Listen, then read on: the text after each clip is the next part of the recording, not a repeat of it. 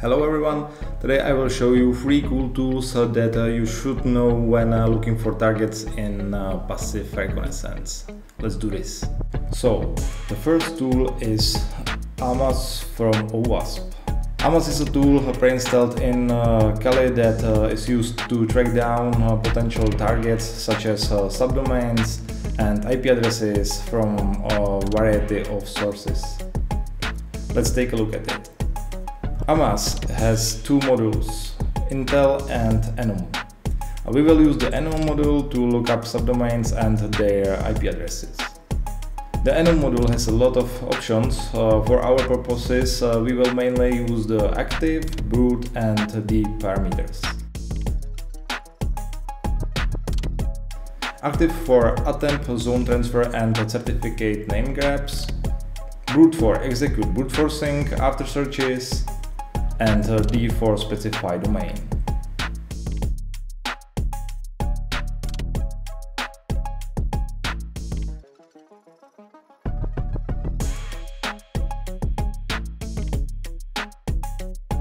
We can then see wherever Amass is looking for potential targets. We can see portals like Common Crawl, HackerOne, Sublister API. Sublister is a similar tool.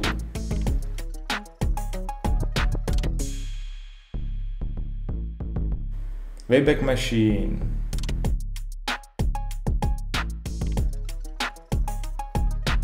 classic search engines, and the crt.sh portal. We can show that one. We type crt.sh and type Tesla.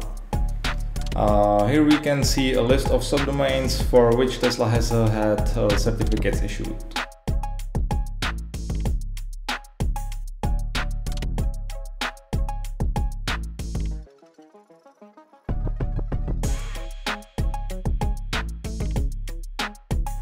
Then, thanks to Amass, we can see potential targets.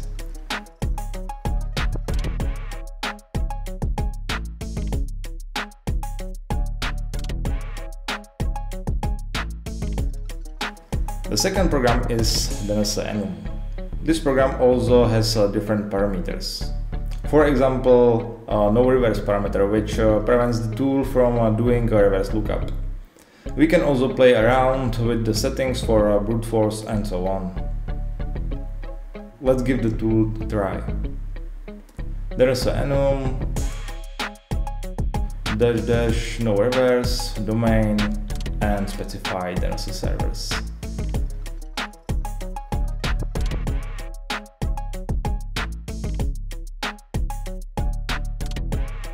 And we can see different DNS records, potential targets, subdomains, etc.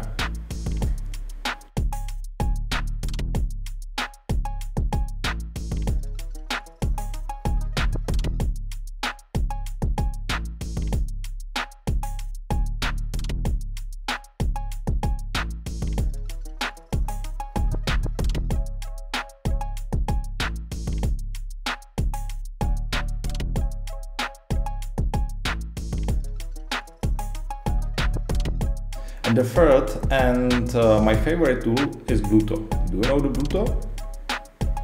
Bluto runs on Python version 2.7. So first I will show you how to install it on Kali. First you need to download pip and install pip for Python version 2.7. You can find the link below this video.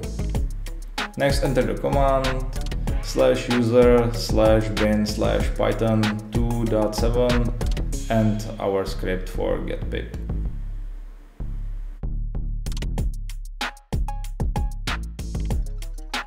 /user/bin/python 2.7, then -m pip install -- upgrade setup tools, and then /user/bin/python 2.7 -m pip install Bluto, and that's it.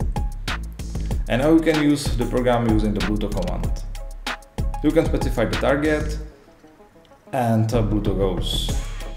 If you would like Bluto to find the email addresses of the domain, you need to enter the API key from Hunter.io.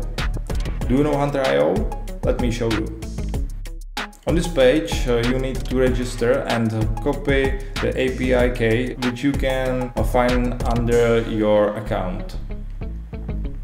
You then put the API key into the Bluto using the --API parameter. And then all you have to do is wait for all the data.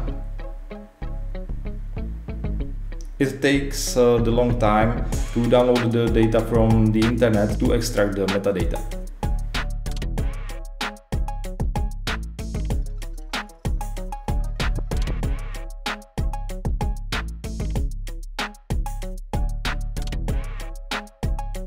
As you can see, Bluto has found 176 megabits of data on the internet that it will analyze.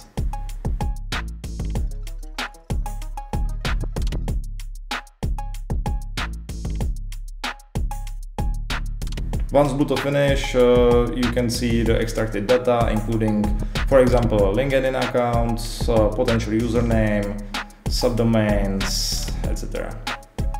Thank you for watching, and if you like this video, please like and subscribe. Thank you very much.